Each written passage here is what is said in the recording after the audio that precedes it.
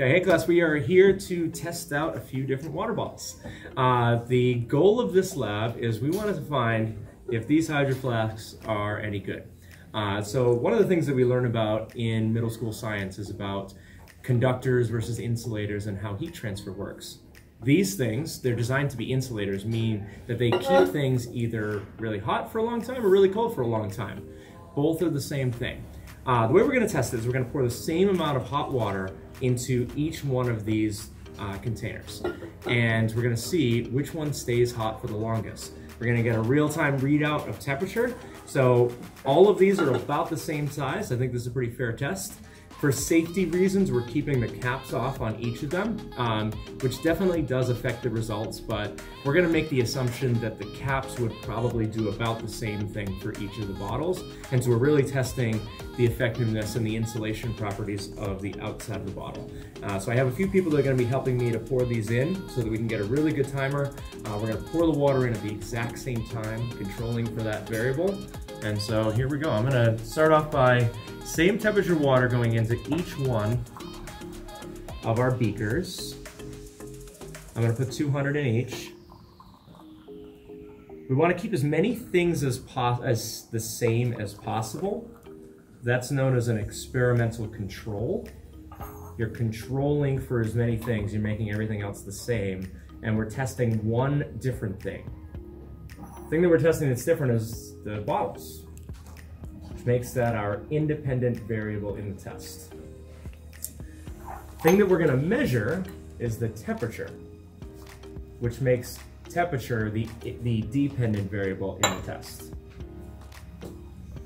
Okay, 200 in each. And so now the students are going to carefully, and trying not to burn themselves, they're going to pour this all in at the same time. This one needed a little bit more. Okay, so same temperature water going into all of them. People that are gonna be pouring, you guys can get close to your bottles, and we're gonna give you a start timer. Okay, don't burn yourself. This is our experimental control. Are you okay? Grab the side so we're not gonna burn ourselves. And you can actually move to get yourself some more space. There you go. You guys have enough space to do it without burning each other? All right, so on the count of 3. 1, 2, 3, pour it in. Try not to burn yourself. You okay? You got it, Johnny? Yeah, I got it. Don't burn yourself. Okay, cool. All right, so now the boring part of the video, we wait. So what we're gonna do is I'm gonna speed this part up in the video. I'm just gonna leave my video running. We're gonna check in about 5 minutes. So let's say it's 11:43 now. We're gonna check in 5 minutes and we'll see which one is winning.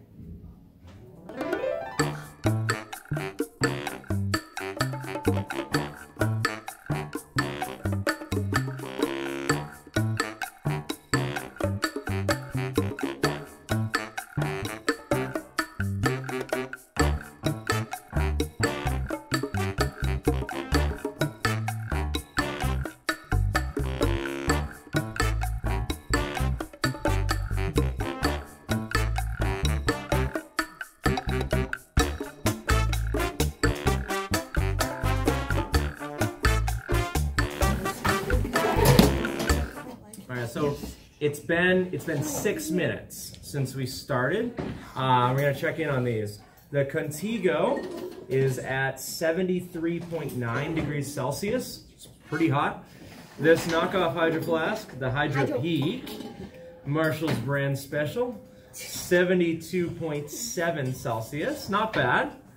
This one, the Towel, is at 73.0. The Hydroflask is at 71.8 Celsius. Actually, the knockoff Hydroflask is doing better than that one right now, the Hydrapeak. And then the Yeti is at 69.7. I have some ideas of why the Yeti might be losing. That the mouth of the Yeti is really wide. So when the mouth of a bottle is really wide, so convection is one way that you can lose heat. And there's more airflow out of the bottles that are wider. Here's the problem though, from a perspective of the Hydroflask.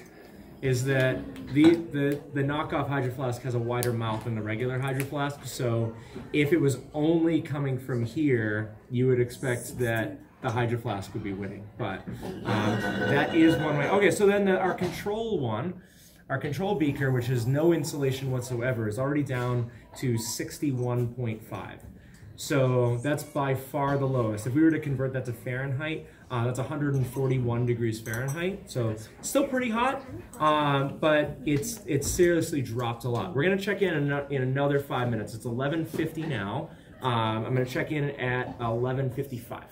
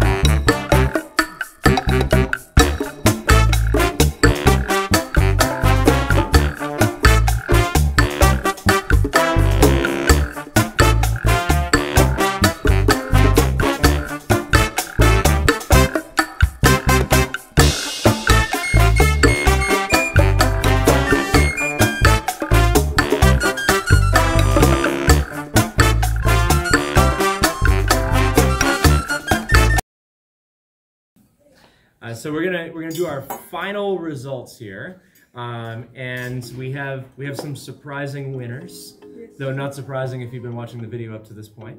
If you skip to the end, you might be surprised. So it looks like the Contigo is still the winner, though the towel made it close. So the Contigo right now is sitting at 67.9 degrees Celsius. That is 154 degrees Fahrenheit. 67.9. Our second place is the towel bottle, 67.0. Pretty close. Third place was the Hydrapeak, 65.0.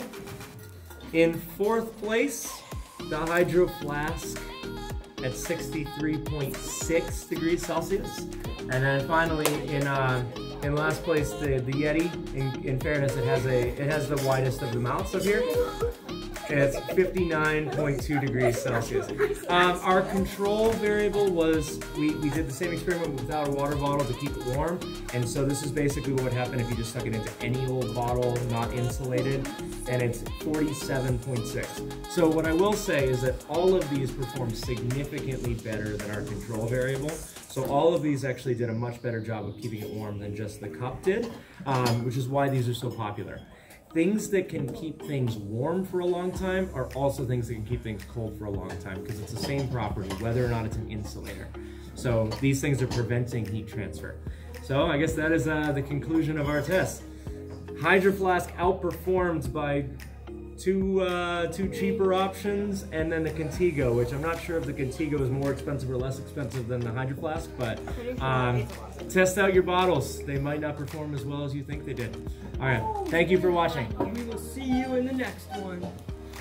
No, I won't. Make sure to like and subscribe and make sure to